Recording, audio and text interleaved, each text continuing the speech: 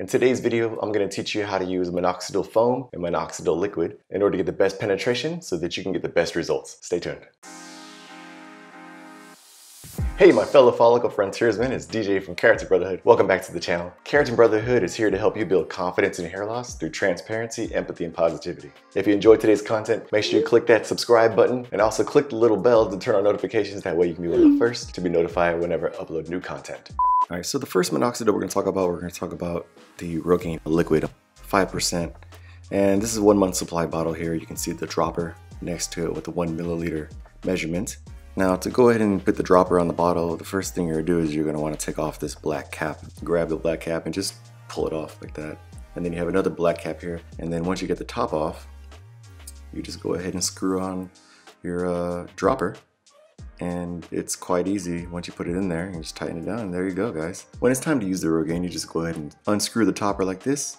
And then go ahead and squeeze the little pump there. And the really convenient thing about this dropper is it lets you measure out exactly 1 milliliter. So you don't have to try to guess how much minoxidil you're pulling out each time. So let's go ahead and take a look at how to put the Rogaine liquid onto our scalps.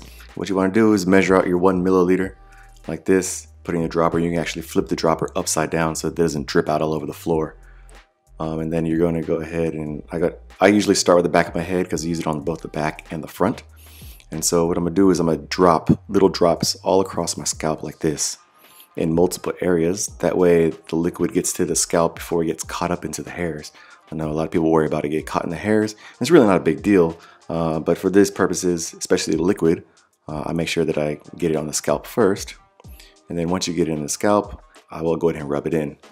And just use your hands, work it into the scalp, and try to spread out as best as possible.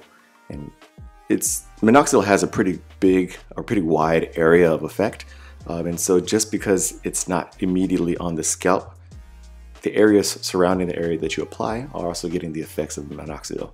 So that's something to keep in mind. And the amount that I use on the back here is about maybe half a milliliter. So I split half a milliliter in the front, half a milliliter in the back, and I just work it in like that. And it's pretty easy, right? After that, go ahead and wash your hands. And then, or if you're going to use the front for the hairline, then you can just jump in and start doing the hairline like this. Now on the hairline, one of the things you have to keep in mind is that you don't want it to run into your eyes, obviously. So don't let it run into your eyes. But what I like to do is I like to actually pull back the hair in different sections and then drip it into the area. So I put it on the hairline here and I pull my hair back like this in different areas so that I can drip it in. So let's go ahead and run through that real quick. So we'll start probably here on the top. You can see that I'm still thinning up there. So I want to make sure that I actually get it onto that skin area as well. First thing you want to do is go ahead and measure out your dropper and go ahead and pull back different sections. And I'm going to start with the top here, the edge of the crown on the top of my head, because that's where I'm also thinning. You can use minoxidil anywhere in your head, guys. It doesn't matter where you put minoxidil. If there's follicles, it's going to make those follicles grow. And so you don't have to worry about the instructions say only apply it to your vertex. It works everywhere. Okay, so you can see actually here I'm applying it onto the hairline directly, and I'll just put a drop on the scalp and I just rub it in with my fingers, and I'll work all the way across the hairline like this. Like I said, I use 0.5 milliliters on the front and also the top, and then I'll put 0.5 on the back of the crown, and just work it in like this, guys. It's pretty easy. It's gonna get caught in your hair. Some of it's gonna get caught in your hair, but don't worry about that. All right, just do the best you can to get it onto the scalp. Anyways, it's gonna permeate through the base of the follicle anyways, so the majority of it's gonna get to your scalp. Now, if you have really long hair, parting your hair is the key here. You don't want to put it onto the hair itself, in the sense of like just putting it on hair, but you want to part the hair and put it into the part. And after you do that, go ahead and massage it in. I spend about maybe 30 seconds or so just massaging into the scalp like this to make sure it's all getting in there. Make sure you don't forget your crown area too. Go ahead and massage that back in. And yeah, and during all of this you might get some shed hairs on your hand. That's normal, guys. Don't worry about the shedding. Minoxidil does tend to cause some shedding, and then make sure you put the top back on and wash your hands and you're good to go. And then after you do that, you want to go ahead and style your hair just like you would. Normally I would kind of let this dry for about 4 or 5 minutes, but for the purpose of these videos, I'll go ahead and just style now. And you can see that sometimes you get some on your forehead like that, the excess. Just take a towel and just wipe across. Or you can use your fingers before you wash your hands and just wipe it off, no big deal. Yeah, just style your hair like that. Get your back area if you're styling your crown or whatever you do. All the styling can be done after you apply the minoxidil. Now the liquid minoxidil does take a bit to evaporate off because it has propylene glycol in it, and that leaves this greasy residue. And so you might notice that your hair starts to feel a little bit greasy afterwards, but that's normal, guys. You don't have to worry about that. Just give it some time and it'll dry off. And minoxidil does leave a residue on your hair. All right, and that residue is unfortunately normal. You can't do anything about that. The second type of Rogaine they have is the Rogaine foam, and this formulation is really convenient compared to the liquid because it dries almost immediately after you put it on your hair. So now for the Rogaine foam, it comes in this metal container, an aluminum bottle, really solid bottle, obviously because it's aerosol. And you notice the top has these two arrows here. In order to open up, you want to make sure you align those arrows just like you would like a Tylenol bottle. And once they've aligned, it's still kind of hard to pull off.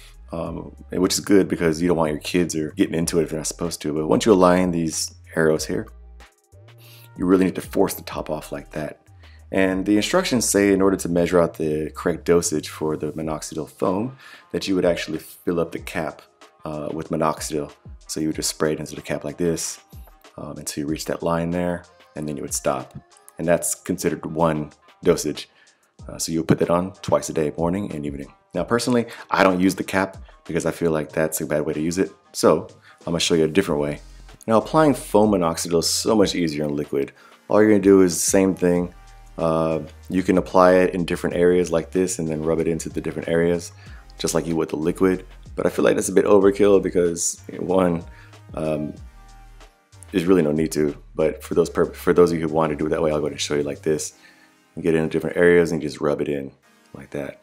But personally, I prefer to just drop a huge glob of it either on my hand or directly onto the scalp. And so you'll see me just put a huge glop of, or should I say, is it a dollop? I don't know. It's not butter, but put a dollop of minoxidil foam there and just rub it into the scalp like this. Okay. The good thing about the foam is that the foam, as soon as it hits the body heat, it liquefies and it becomes a liquid. But the best thing about it is it dries very quickly.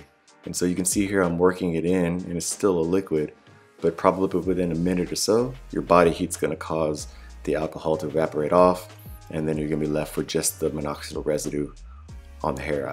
I have been using foam exclusively for the past few months, but for about 2 years or so, I used the liquid. Yeah, minoxidil foam is the way to go if you can get the results that you're looking for from it. Not everybody responds though. And so for the foam, the hairline, here you're not going to put a dollop. You're actually going to squeeze small amounts into the parts of the hairline you want to work it in, and then rub it in like that. Okay.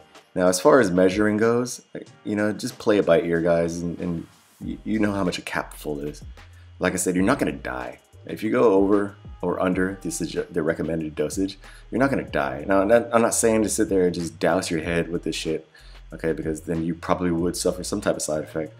But yeah, as you can see here, I'm applying a little bit here, a little bit there. Now, if you're not sure how much a capful is, then play around with it. I just find it's really hard to fill the cap up with the foam minoxidil and then try to scoop it out of the cap.